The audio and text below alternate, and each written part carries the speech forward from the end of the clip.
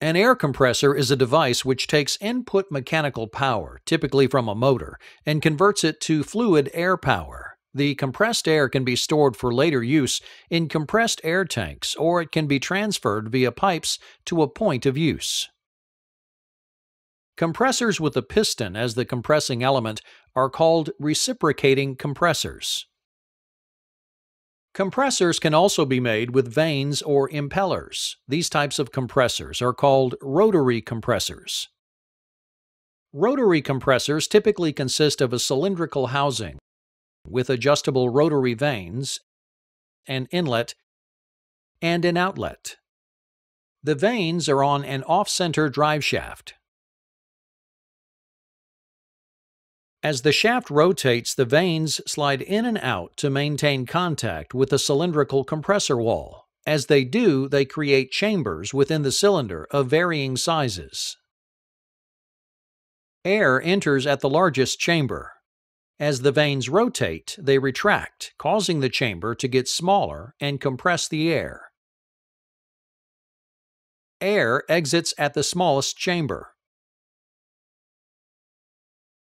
Rotary compressors are typically free of the vibration and pulsation that occurs with reciprocating compressors.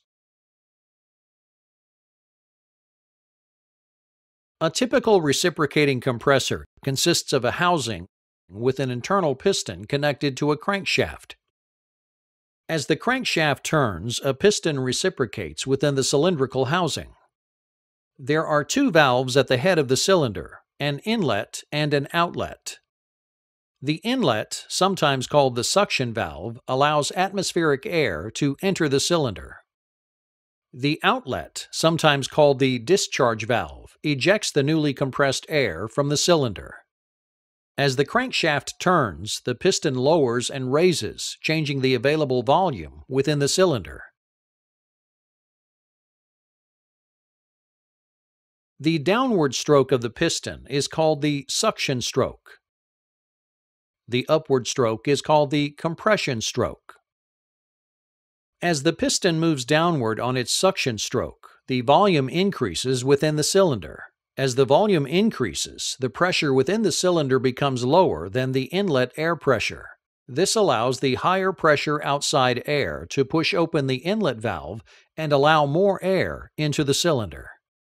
As the piston begins its upward compression stroke, the volume within the cylinder decreases. The decrease in volume causes the pressure within the cylinder to increase. The increase in pressure opens the outlet valve and compressed air discharges from the cylinder. This is a single-stage compressor. It has only one piston and cylinder and compresses the air in only one stage. A single-stage compressor typically has a compression ratio of 5:1 with an output pressure of about 50 to 75 psi. As air is compressed, it becomes increasingly hot.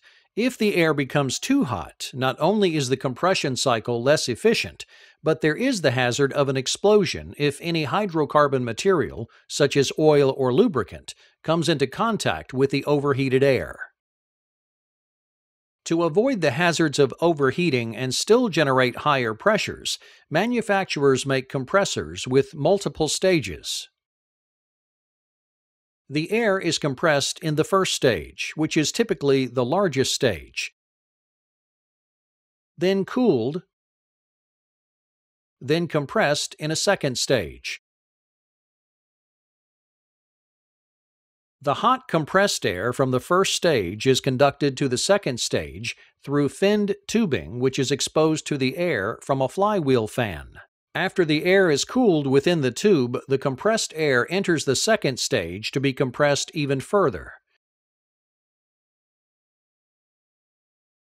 The compressed air entering the second stage is sometimes called supercharged air. Two-stage compressors have a compression range of 3:1 or even less per stage, but can operate up to 175 psi. They can also deliver more air at a higher pressure than single-stage compressors of the same horsepower. If pressures of more than about 175 psi are needed, multi-stage compressors should be used. On these larger compressors, cooling may take place by circulating water instead of air. To reach a pressure of 2500 psi, as many as 6 or 7 stages may be needed, with cooling between each stage. Their versatility makes compressors one of the primary components in air production.